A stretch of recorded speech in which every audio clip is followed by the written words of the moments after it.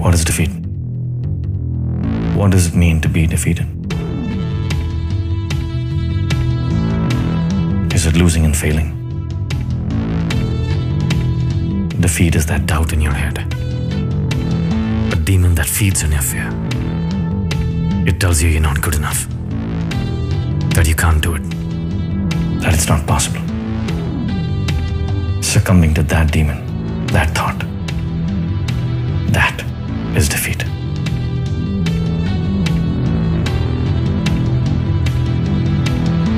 So it's just an idea I fear when I'm scared of a challenge. Defeat isn't even a real thing.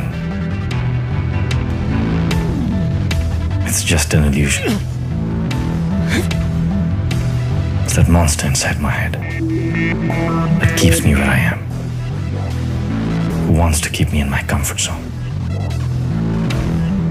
But victory never happens in that comfort zone. You have to get out. The pain in your body, that's the demon. Orders you to give up. Enough, it says. No more. And all I have is my spirit. And that's my fuel. To push myself beyond that limit of pain, I must step out of my comfort zone. Uncomfortable is my new friend. I will find my heart to fight with my mind. I will not be afraid, because I will never give up.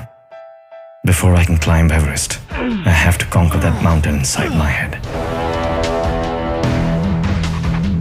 Before I can make something of me, I must kill that demon of doubt. I have to forget what failure means. Before I can give victory a shot, I have to defeat.